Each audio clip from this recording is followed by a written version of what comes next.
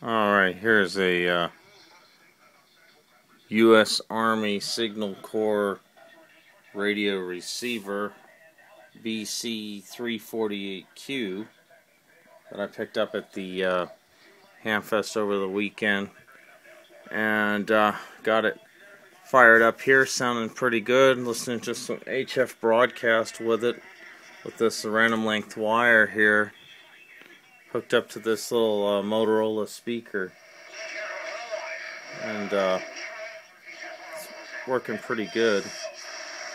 Down here at 5 megahertz for wwII. This receiver covers 0.2, in other words 200 kilohertz. It's up to 18 megahertz, but it skips over the broadcast band. So you get a 500 kc, and then your next band is 1.5 to 3.5 megahertz, and 3.5 to 6, and 6 to 9.5, 9.5 to 13.5, and finally 13.5 to 18. And when I got the radio, the owner told me that he needs some capacitors replaced in the power supply. So these radios are were originally designed for aircraft. So normally on this little panel there would be a little dynamotor supply to take 28 volts up to 200 volts, whatever it needed. And so these were typically sold on the surplus market to ham radio operators, and so this one's already been modified. It's had a power transformer put in, a filter choke, and a 6x5 rectifier, and so that's what's running the radio right now. I replaced the electrolytics on that, but they're underneath the power supply. I wanted to show the guy that worked on this radio originally. I guess he labeled all the tubes with these little Dymo labels. So there, that's a 6SA7, and here we've got let me turn on the light to fill it in, a 6K6, 6SA7, 6SK7. This is the audio output transformer here that I'm clip leaded onto. And here's the drive mechanism for the tuner. Actually, it's underneath. This is the drive mechanism for the band selector, and you can kind of get a look for how that functions. That's the detector circuit there, the VT150 tube. So they're all very high quality, very well built. I'll go ahead and flip it over and try to show some of the work I did there. Real quick before I do, because these radios were frequently modified, the owner put, or the original modifier put, a power switch there.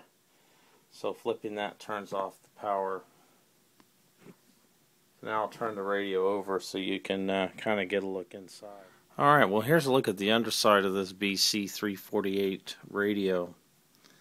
And the work that I've done so far, still got to clean up some of this switch wiring here, but cleaned up, believe it or not, a lot of the power supply leads were, all the solder joints were a mess, and so I got lead, what do you call these, lugs, soldered onto the wiring. I did replace some of the wiring because it was in bad shape, and redid a lot of the solder joints on the power supply. The guy that built this just really wasn't that great at soldering. Used a lot of solder and bad joints and so on, and lots of electrical tape. Here's a look at one of the capacitors that was inside, originally on the power supply paper. This is an 8 microfarad, 450 volt, and it was kind of hanging out in this area here, along with another one that was a 18 microfarad, and I replaced both of those with modern tubular caps that are now up under this this large oil-filled capacitor here.